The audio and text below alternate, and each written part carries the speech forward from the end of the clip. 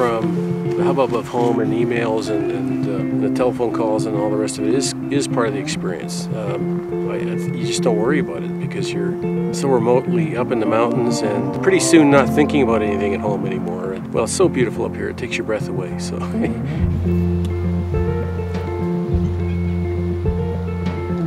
That's one of the benefits of a helicopter, is just that you can start far down the valley, far, far away, and be whisked up and suddenly be in a completely different environment. It's kind of a bonus in many ways because it allows you to access the alpine, for instance, or tree line areas, or places far away from a fantastic lodge like we would have here.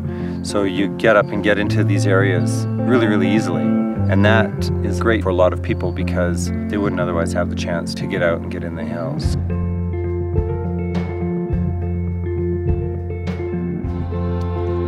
It's very apparent to me that the guides all love where they are and what they do, and love being with people too, because everybody's so friendly and willing to work with you on whatever, tending to any needs that might come up.